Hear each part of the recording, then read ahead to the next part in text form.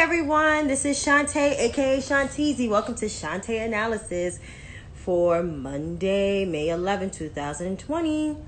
I have some stuff for you. It was kind of a jam-packed day today, but I did not do my live yesterday because it was Mother's Day and I wanted to pay homage to all the mothers, including mine. I wasn't able to see my mom. I haven't saw my mom in 2 months, but I am so happy that she's still alive and she's well, and I hope you all had a great Mother's Day, and I hope you all had a great Monday today. I know some of you guys are working remotely. I know some people are unemployed, but they're doing projects in their house. They're starting to say, oh, entrepreneurship. More power to you throughout this pandemic. In the spirit of quarantine, I do have some analysis for you guys, so I hope you guys are ready because it's kind of a lot to jam-pack. Okay, so here we go. You know, it's the coronavirus. We on day 72, I think, of lockdown. Well, where I'm at, I'm on day 72. I don't know if you guys are still locked down. I don't know if you guys are, or your states have lifted the what's that? They lifted their shelter in place orders. I mean, power to them. I hope you guys are still wearing your mask, even though the CDC still has people who are still wearing their mask. Anyway, the federal response. So here we are in stats. There we go. 1.3 million. Actually, the exact number is 1,347. 1,347,000 cases. 81,000 deaths around that. And we still have no testing. But Trump thinks that we have prevailed. And although I just read those stats to you, he had a press conference after 2 weeks of not having a press conference.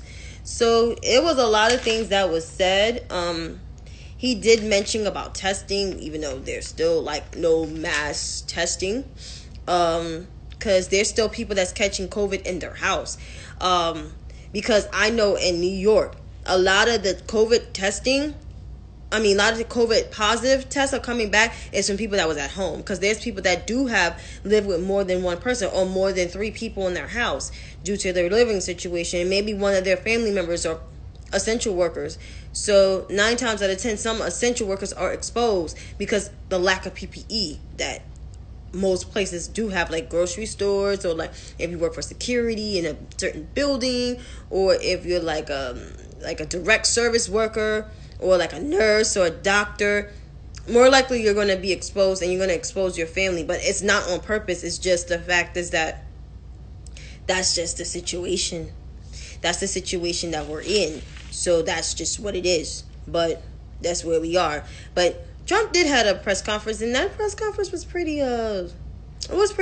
He ended it abruptly because due to the questions that he was asked about testing and about, I have some of the quotes, Francesca asked about the wearing a mask. He instructed his staff to wear a mask because that was breaking news, but he didn't have a mask on. And 2 other officials from the human health, for the Health and Human Services, HHS, did not have on mask while they were, talking, whatever. A lot of the reporters had on masks. So one of the reporters why you don't have on a mask? And he gave a reason why, and it was a vague answer.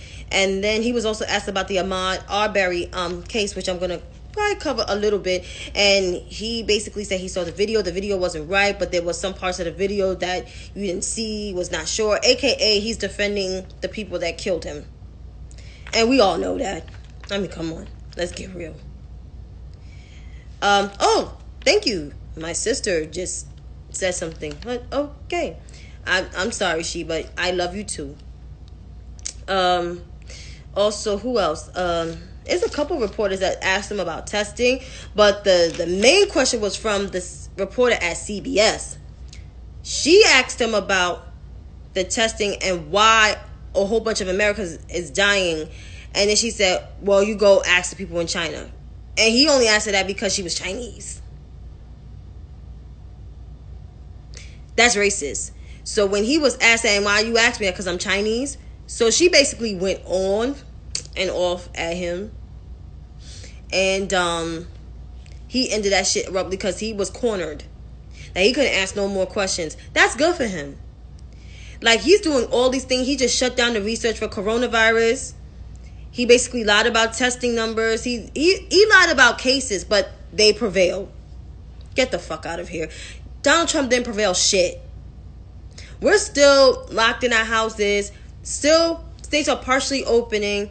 Some states have seen rises in their cases because of the fast reopening, because they believe the bullshit that he says each and every single day. That is why it's important. Still wear your mask. Still wash your hands. We're not out of this shit yet. Come on, we got 1.3 million cases. You're going to believe a liar?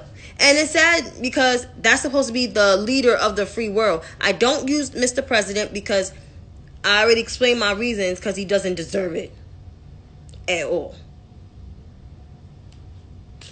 But that's where we are. In terms of the economy, he gloated about the economy, saying like he has the best economy. He built the best economy in the world. Bullshit. We all know who built that economy, and we all know that this person restored the economy, inherited a $1.3 trillion deficit, not million, not billion, but $1 trillion deficit, and left the office with a good economy. And Trump came in and fucked it all up, like he does, like he fucked everything up for the last 3 years. He fucked up so bad that everybody's locked in their house in the springtime. Yeah, that's where we are. In terms of Cuomo's briefing, so I did say from before that we was on lockdown to June 6th. He extended it, but unfortunately he has not extended it. So it's still, we under the pause order till Friday. Friday it ends. However, part of the states are open. I don't believe New York City is opening right away because we only need 4 of the 7 metrics. I didn't write all exactly the metrics down because I was trying to get them all, but I did write a few of them. And the first is the number of hospitalizations, and it had to be a 14-day decline. Also, the region is going to open in 7 metrics, as I mentioned. New hospitalizations under 2 per 100,000 residents. Also, shared hospital beds, total hospital beds, 30,000 tested, and shared total ICU beds. So we only have about, I don't know what 4 metrics we exactly got, but hopefully I can research that information and get it tomorrow. But we're not even out of the woods, because I think it is 170,000 cases in New York City alone.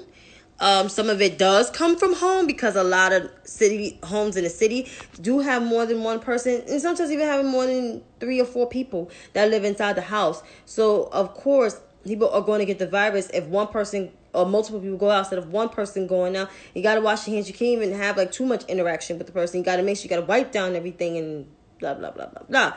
So that's one of the metrics of that. So there's 7 metrics that have it. And also the death toll did increase. We do have a death toll of 161 today. That's a very big contrast from where we were 2 to 3 weeks ago. 2 to 3 weeks ago, we was at 700, and then we went down to 4, then we went down to 2, now we're down to 1. And so, like, this thing is slowly.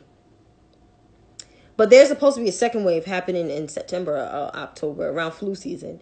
So, and there's no vaccine. And funding for the coronavirus research has been cut.